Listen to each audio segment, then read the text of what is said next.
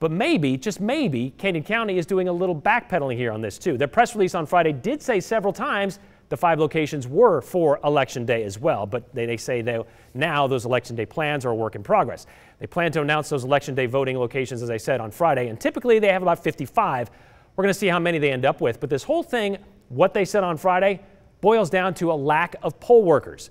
Canyon County Clerk Chris Yamamoto said Friday, "We frankly don't have enough experienced poll workers to open locations in all 64 precincts, so this was our best option to help ensure a smooth voting process both on Election Day and during the early voting period."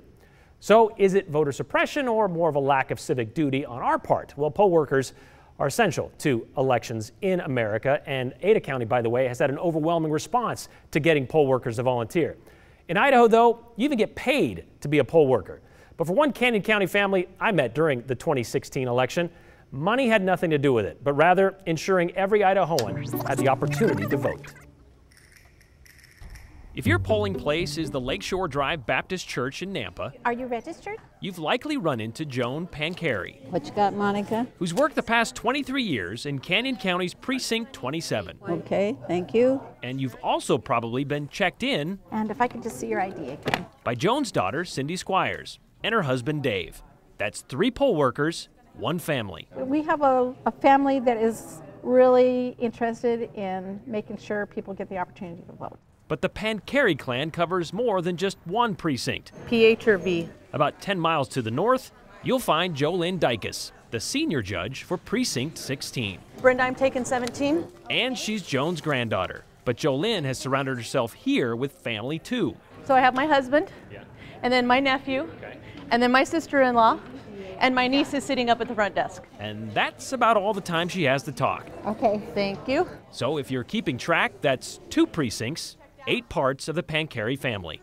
4 miles to the west is the polling place for Precinct 15, under the direction of Dixie Parker. And you can go ahead and start filling it out, and you can take it with you when you go. Yep, you guessed it. She also has Pancari pedigree. That's correct. She is Joan's daughter, Jolynn's mother, and, by the way, McKenna Ireland's grandmother, a first-time Pancari poll worker. Pretty cool, huh? Totally. And if you ask Dixie, she started this whole election lineage herself. I couldn't work one time, and I had my mom fill in for me, and that kind of started her working, and then I needed somebody, and I talked my daughter into it. And then I needed somebody again, and I talked her daughter into it, so it just kind of grew. So the final tally? 10 family members, 4 generations, 3 precincts, and 1 big responsibility. We believe in the United States of America and making a difference. Brian Holmes, Idaho's News Channel 7. All right, we did reach out to Canyon County Elections Office today to see if any members of the Pancari family will be working the polls again in November, and yes, a few of them will be. Sadly, the matriarch, Joan, has passed away, but there will be a Squires on location as well as a Parker helping people vote this November.